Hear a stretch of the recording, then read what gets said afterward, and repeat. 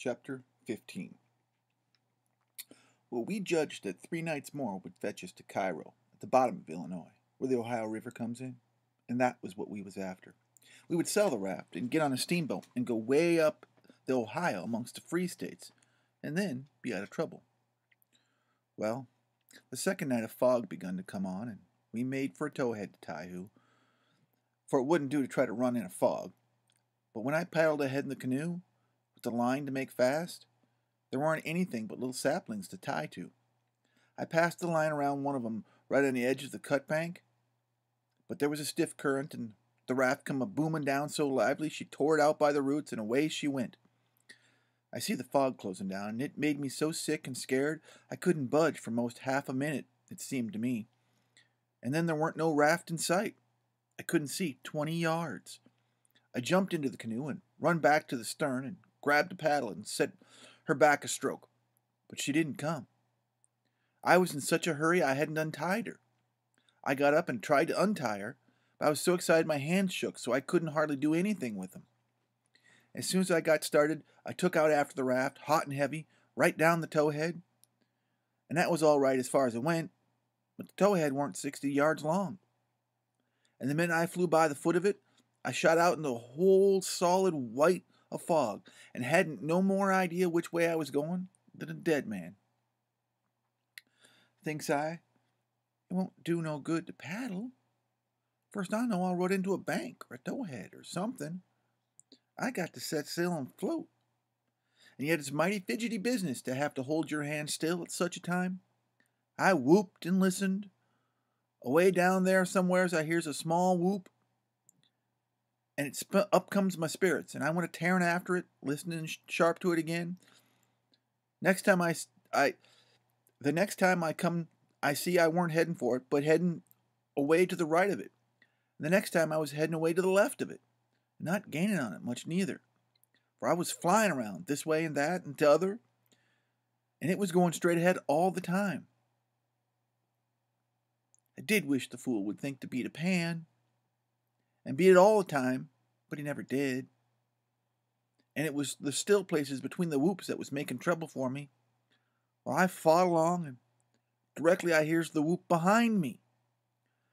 I was all tangled good now.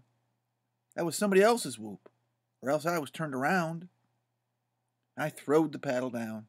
I heard the whoop again, but it was behind me yet again, and come from a different place. It kept coming, changing its place, and I kept answering it, till by and by it was in front of me again. And I knowed the current had swung the canoe's head downstream, and that I was all right if that was Jim, and not some raftsman hollering. But I couldn't tell for nothing about voices in a fog, for nothing don't look natural, nor sound natural, in a fog. The whooping went on, and about a minute I come a-booming down on a cut bank with smoky ghosts of big trees on it. And the current throwed me off to the left and shot by, amongst all the snags that was fairly roared, and the current was a-tearing by them so swift. Another second or two, it was all solid white again, and still again. I sit perfectly still then, listening to my heart thump. I reckon I didn't draw a breath till it thumped another 100. I just give up then. I knowed what the matter was. That cut bank was an island, and Jim had gone down the other side of it. Weren't no towhead that I could float by in 10 minutes. It had the big timber of a regular island. It might be 5 or 6 miles long, more than a half-mile wide. I kept quiet, my ears cocked, about 15 minutes, I reckon. I was floating along, of course, 4 or 5 miles an hour. But you don't ever think of that. No, you don't feel like you feel like you're laying dead still on the water. And if a little glimpse of a snag slips by, you don't think to yourself, that's how fast you're going. But you catch your breath and think, my, that snag's tearing along. But you think it ain't dismal and lonesome out in the fog? That way by yourself? You try it once. You'll see. Next, for about half an hour I whoops now and then, and at last I answers a long ways off and tries to follow it, but I couldn't do it. And directly I judged I got into a nest of towheads. For I had a little dim glimpses of them now on both sides of me, sometimes just narrow channel in between. And I saw some that I couldn't see. I knowed that was there because I hear the wash of the current against the old dead brush and the trash that hung along the banks. Well, I weren't long in loosing the whoops amongst the towheads. I only tried to chase them a little while, and anyway, because it was worse than chasing a jack-o'-lantern. You never knowed such a sound to dodge around so, swap places so quick, so much. I had to claw away from the bank pretty lively 4 or 5 times to keep from knocking the islands of the river. And so I judged the raft must be bumping into the bank every now and again, or else it would get further ahead and clear out of the hearing. It was floating a little faster than I was. Well, I seemed to be in the open river again by and by, but I couldn't hear no sign of whoops nowheres. I reckon Jim had fetched up on a snag, maybe, and was all up with him. I was good and tired, so I laid down in the canoe and said I wouldn't bother no more. I didn't want to go to sleep, of course, but I was so sleepy I couldn't help it. So I thought I would just take a little cat nap. But I reckon it was more than a cat nap, for when I waked up the stars was shining bright and the fog was all gone, and I was spinning down a Big Bend stern first. First I didn't know where I was. I thought I was dreaming. And when things began to come back to me, they seemed to come out of the last week.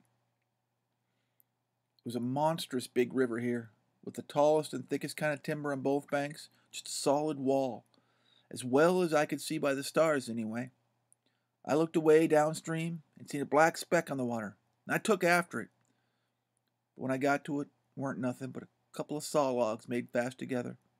Then I seen another speck, and I chased that, and then another. And this time, I was right. It was the raft. When I got to it, Jim was sitting down there with his head down between his knees, asleep, with his right hand hanging over the steering oar. The other oar was smashed off, and the raft was littered up with leaves and branches and dirt, so she'd had a rough time. Well, I made fast and laid down under Jim's nose under the raft, and began to gap and stretch, my fist out against Jim, and says, "Oh, hello, Jim. Have I been asleep? Why didn't you stir me up?" "Goodness gracious, is that you, Huck? And you ain't dead? You ain't drowned? You back again? It's too good to be true, honey. It's too good to be true. Let me look at you, child. Let me feel of you. No, you ain't dead. You's back again. Live and sound, just the same as the old Huck. The same old Huck. Thanks to goodness." "What's the matter with you, Jim? You been a-drinking?" "Drinking? Has I been a-drinking? Has I had a chance to be drinking?" "Well, then, what makes you talk so wild?" "How does I talk wild?" "How? Why, ain't you been talking about me coming back and all that stuff as if I'd been gone away?" Huck Finn, now you look me in the eye. You look me in the eye. Hain't you been gone away?" "Gone away? Why, what in the nation do you mean? I ain't gone anywheres. Where would I go to?" "Well, looky here, Huck. Boss says there's something wrong, there is. Is it I? Me? Or who is I? Is I here? Or what is I? Now that's what I want to know." "Well, I think you're here plain enough. Why, I think you're tangle-headed, you old fool, Jim." "Is I? Is I? Well, you answer me this. Didn't you tote out the line and make the canoe fast to the towhead?" "Well, no, I didn't." "What towhead? I ain't seen no towhead." "You ain't seen no towhead? Look here, didn't the line pull loose and the raft go humming down the river and leave you and the canoe behind in the fog?" "What fog, Jim?" "Why, the fog. The fog that's been around all night. And didn't you whoop, and didn't I whoop, and didn't we get all mixed up in the islands and one another just lost another, just as good as lost? 'Cause I didn't know what was what, and didn't I bust up again and lauder the islands, and have a terrible time, and most get drowned? Ain't that so? Ain't that so, Huck? You answer me that." "Well, this is too many for me, Jim. I ain't seen no fog, nor no islands, nor no troubles, nor nothing. I've been sitting here talking with you all night till you went to sleep about 10 minutes ago, and I reckon I done the same. You couldn't have got drunk in that time. So, of course, you've been dreaming, Jim. Dad, Fedgy, how's I going to dream all that in 10 minutes? Well, hang it on, you did dream it, 'cause there ain't any of it here. But, Huck, it was just as plain to me as... It don't make no difference how plain it is, Jim. There ain't nothing in it. I know, because I've been here the whole time. Well, Jim didn't say anything for about 5 minutes, but sat there studying over it, and he says, well then, Huck, I reckon I did dream it. But dog my cats, if it wasn't the powerfulest dream I ever did see. And I ain't never had no dream before that's tired me out like this one. Oh. Well, that's all right. Because a dream does tire a body out like everything else sometimes. But this was one staving dream. Tell me all about it, Jim. So Jim went to work and told me the whole thing right through, just as it happened. Only painted it up considerable. And then he must start in and interpret it, because for if it was sent as a warning or something, because if it was a dream, it had to be some kind of warning. Well, he said the first towhead stood for a man that would try to do us some good, but the current was another man would try to get away from us. And the whoops was warnings that would come to us every now and then, and if we didn't try hard to make understand what there was, they'd just take us into bad luck instead of keeping us out of it. And the lot of towheads was troubles we was going to get into with some quarrelsome people, some all kinds of mean folks. But if we minded our business and didn't talk back and aggravate them, we would pull through and get out of the fog and get into the clear big river again, which was free states, and then we wouldn't have no more trouble. That's how Jim interpreted it. It had clouded up pretty dark just after I got on the raft, but it was clearing up again now. And I says, oh, well, that's all interpreted well enough as far as it goes, Jim. But what does these things stand for? And it was all the leaves and rubbish on the raft and the smashed oar. You could see them first rate now. Well, Jim, he looked at the trash, and then he looked at me, and he looked back at the trash again. He had got the dream fixed so strong in his head that he couldn't seem to shake it loose and get the facts back into place again right away. But when he did get the thing straightened out, he looked at me steady, without ever smiling, he says, what do they stand for? I was going to tell you what they stand for. I got all wore out with the work, and with the calling of you, and went to sleep. My heart was most broke because you was lost, and I didn't care no more what become of me or the raft.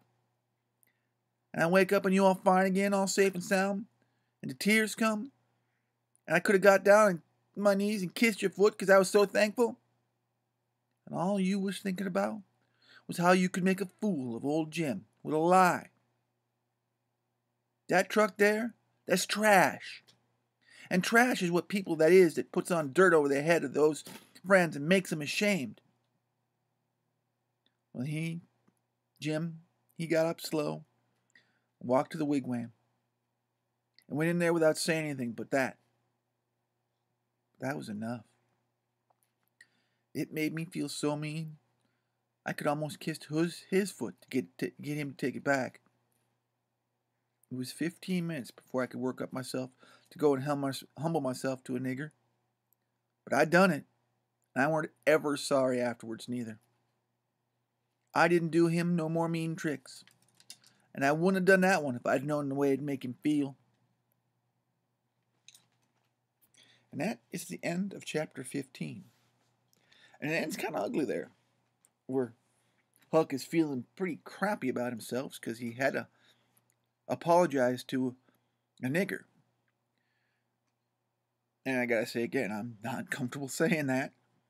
And I think that's a watershed moment for Huck right there. That's the first time that he really has to reconcile with himself that for all his talk, Jim's got feelings. Jim's a person. And he thought of Jim as, regular Joe before then, but He never really thought of Jim with all the depth of character as he would have, but he does now. And this is about where the book starts to take a serious turn in Mark Twain's writing. He has gone back and edited it since then multiple times, as any good writer does. But it was at this moment for Mark Twain, when he was writing it, that he had to come to a bit of a reckoning of himself. And he did. And I like to think that he does. And that's right there is kind of the crux of the debate of this book. How we can say those words. And they don't mean anything because they don't mean anything to us because they're not really real. But this is the moment where it becomes real for Huck. He knows a black man. And now he knows that black isn't the defining characteristic of that term. It's man. And we'll see where we go from here.